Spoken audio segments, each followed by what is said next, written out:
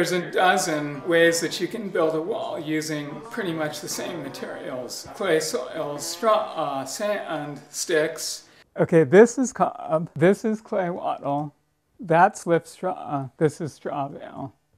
And each of those has its own particular attributes as far as wall thickness, thermal properties, sculptural properties, speed, materials that they require, etc., etc. This is a wall system that we developed here at Emerald Earth that we call clay wattle, which is a variation on traditional wattle and daub, except that instead of weaving with sticks, which is what traditional wattle and daub is, we're weaving instead with bundles of straw and clay. If you've got a wooden frame that's supporting the weight of your roof, and you just want to get an earthen wall up quickly, this is a good way to do it. It's also really strong as far as shear. This is the same technique, it's just plastered flat. Yeah, so this is a straw bale wall. Straw bale has a couple of great advantages. One is that the walls go up really quickly because you're working with these very large building blocks that you can just stack up on top of each other. Straw bales are big blocks. So you can curve a straw bale wall, you can give it a gentle curve, but it's hard to get a very tight curve with it because you're starting out with a block that's 2 feet by 4 feet almost. And the bales are most easy to use in a situation where you don't have a lot of openings. Once you get to where you're framing in lots of windows and doors and stuff like that, the bales can become a little bit more cumbersome to work with. So we switch over to this system, which is called light straw clay or slip straw. And you can see, for example, there's this fairly narrow area between this door frame and the wall here. And it would have been very awkward to do that with straw bale. You can frame any size and shape of openings. So you might make different decisions based on your site, based on who you are, what you need, as to which materials to use. But even within the same building, different parts of the building need to do different tasks. And there are different building systems that are going to be better suited to that task. You see these big, pretty flat walls without many windows. That's straw bale. Straw bale is probably the most difficult system to get windows into. So in a part of the building where we want lots of windows, we just don't do straw bale. This is cob. And you can tell pretty much by the sculpturalness and the curviness of it. Cob, on the opposite extreme, you're sculpting your house by hand with handfuls of mud.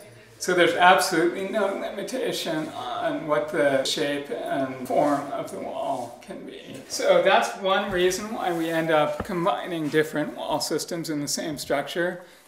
There's one part of your building, whether it's your fireplace, mantelpiece, your bedroom, that you really want to have some special sculptural design elements. So that would be a place where you might choose to use cob. And the bench is cob. And it's a heated bench.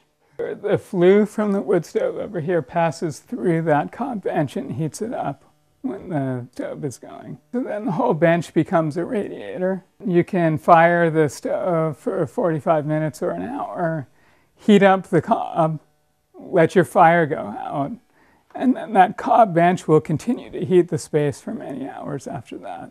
Cob also gives you excellent thermal mass heat storage. The cob is here for thermal mass. It absorbs heat from the wood stove when the wood stove is going. It also absorbs sunlight directly in the winter coming through these windows. So it's a critical part of a successful passive solar design.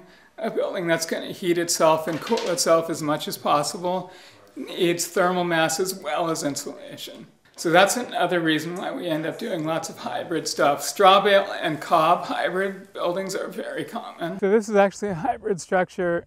The back, the part to the left of this wall is straw bale, and the part to the right is cob. And what you tend to see is straw bale walls on the north side, where you most want your insulation, and cob on the south side of the building, the part that gets hit by the winter sun. So the cob can absorb the heat from the winter sun and re-radiate that into your building later to help warm it. That also makes sense because you tend to have most of your glazing, most of your windows on the south side. And if you want a whole lot of windows on one wall, Straw bale ends up being a difficult choice to do that with, just because of the size of the blocks. And you can see now that the earthen plaster's in place, you can't really tell where the cob stops and the straw bale starts. So that's one very simple and obvious hybrid system. That much curvature would be really difficult to do with straw bale. And then this wall on the west side of the building over here, it's called slip straw or light straw clay.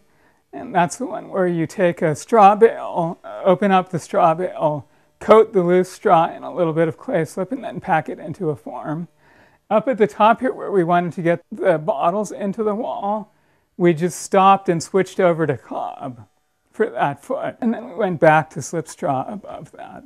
They work extremely well together. I mean, it's all made out of the same stuff. It's all clay and straw, sometimes with sand or sticks. The clay is sort of the universal adhesive that connects everything else together. And then from this point up, we switched to a different wall system, which is the clay wattle. Basically just because we wanted the wall much thinner at that point. It goes from about a 16-inch thick wall to about a 6-inch thick wall. And you can do that out of cob, but it's just easier to do it with a different system.